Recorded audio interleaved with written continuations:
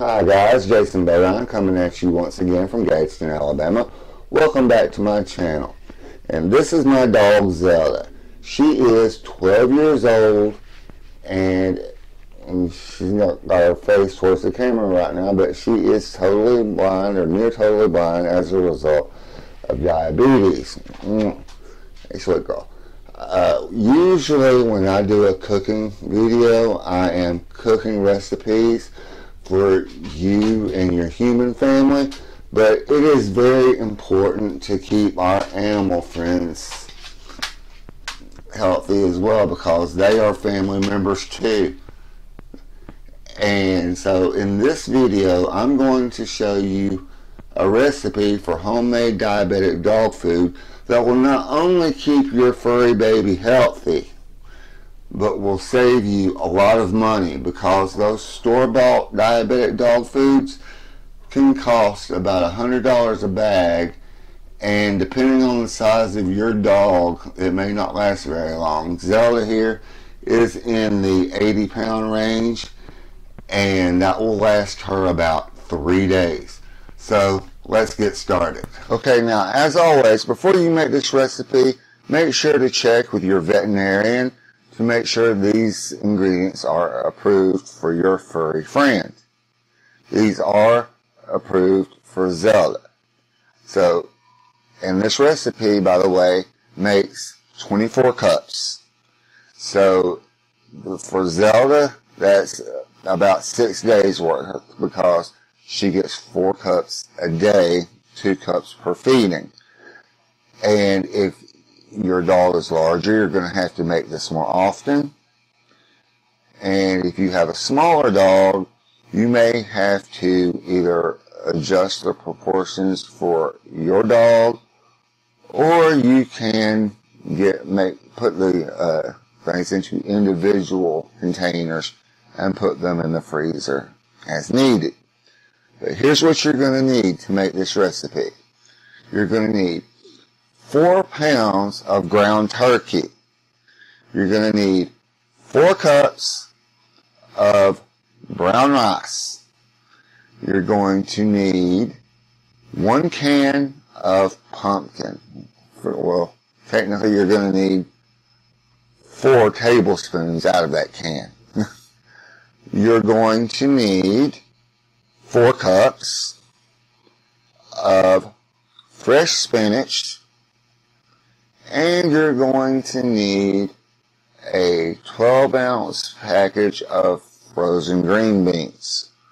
Now, the green beans and the rice, make sure you cook according to package instructions. And here are the tools you're going to need to make this recipe for your dog. You're going to need a food processor, a large pot to blanch the spinach and brown the meat in. You're going to need a colander to drain the meat of the fat and a bowl to catch the fat.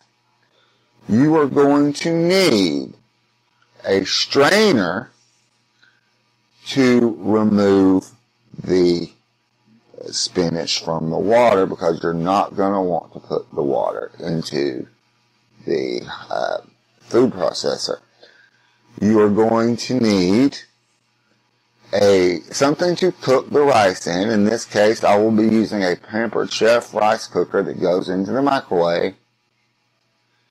You're going to need something to keep the recipe in, the food in for your dog. In this case, I have a 24-ounce container, Tupperware type container that I got from Dollar Tree that I will be using. And you are going to need a whisk to mix everything together once you've put it in. And now here's what you're going to do. You're going to start with cooking the frozen green beans. These are microwavable. You're going to cook those, and while you're waiting for those to get done, you're going to put 4 tablespoons of the pumpkin into the food processor. When the that when the green beans come out, open them up, put them into the food processor. Next, you're going to bring some water to a boil in the pot. Once it's boiling, you're going to put the spinach into the pot, and then immediately, you're going to take it off the heat, remove it with the strainer, put it into the food processor, and then you're going to put the lid on, turn the food processor on, and blend it all together until it's a nice orangey green paste. Next thing you're going to do, at least in my case, I find it's easiest to do in this order, is you're going to brown your meat. After you have dumped the water out of this pot, of course, you're going to brown your meat, and you're going to empty it into the colander, which is sitting in the bowl, and leave it there while you cook your rice, again according to instructions.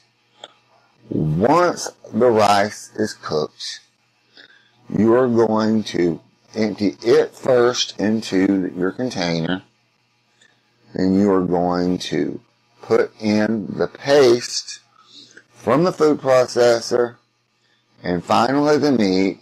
You're going to mix it all together, and then you're going to put it into your refrigerator to cool off and thicken before you serve it to your dog.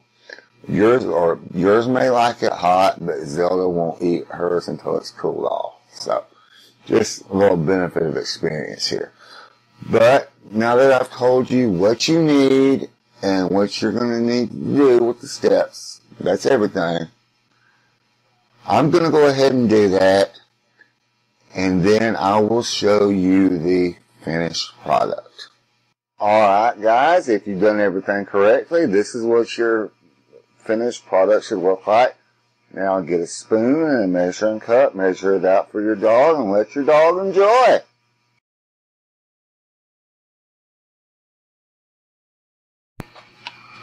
Alright, food is done. Now it's time to feed her. She loves this stuff. I'm as fast as I can get it, baby. Every day.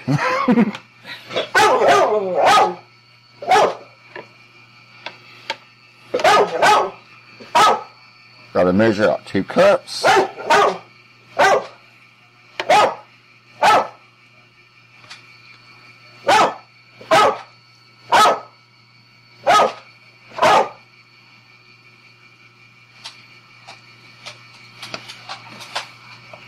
There we are.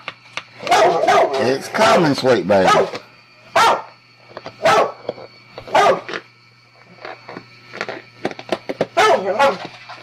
You hungry? Come on.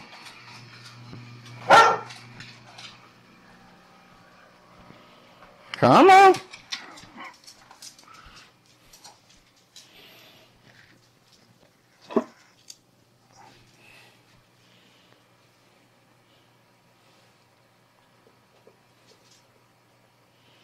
And there you have it.